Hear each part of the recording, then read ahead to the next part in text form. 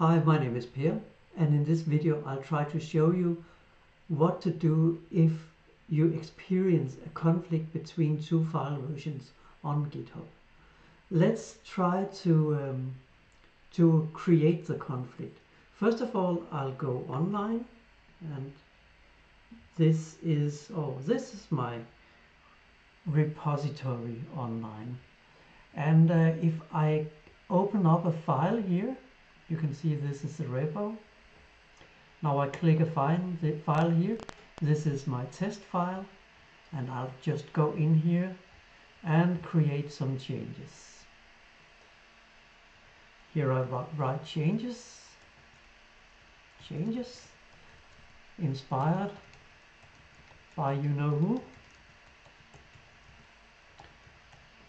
and then this is my new version of the file. However, now you could imagine that someone somewhere else would be working on the same file. So if I open up my file now and I open it in my Finder here you see the files as, you don't see anything. Here you see my Finder. And here's the file. Now I could open this one in, say, Atom. And then I change everything here. And I say that, well, we'll add some HTML.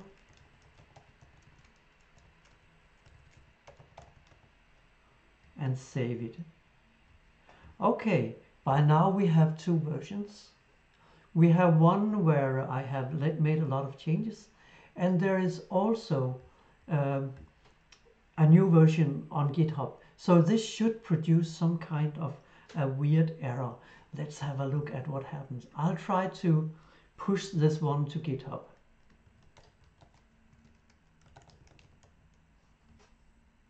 I'll commit it first, and then I'll push it.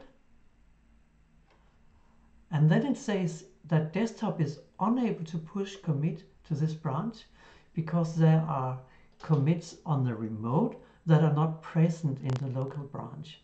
So first of all, it would recommend that I should fetch these things before pushing in order to reconcile them to my commits. That sounds like a good idea. So I say fetch. And now I will have to pull a commit from the remote. Okay, let's do that. Now you can see that there is a conflicting file. This is interesting. So we do have a file conflict here. How can we change this? Well, you can see I have some options. I can open it in a default program or in Finder or something else. I think that I'll open it in the default program, and that is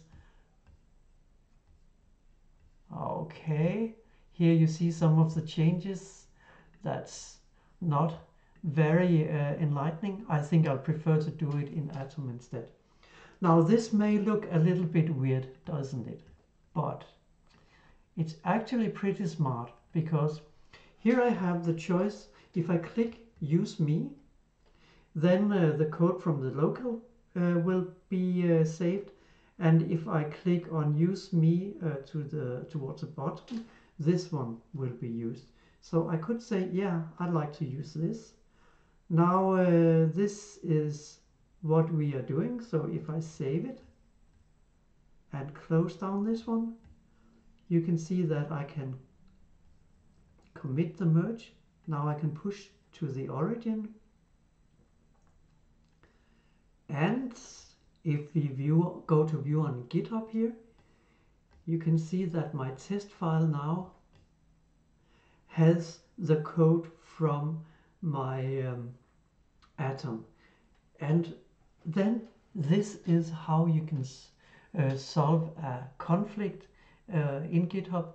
It will simply go in and mark the different problems that are in the files. And I hope that you can use this video when you run into problems. Actually, GitHub is trying to help you if it talks about a merge conflict. And so now we have achieved what we wanted to do. We have solved a merge conflict.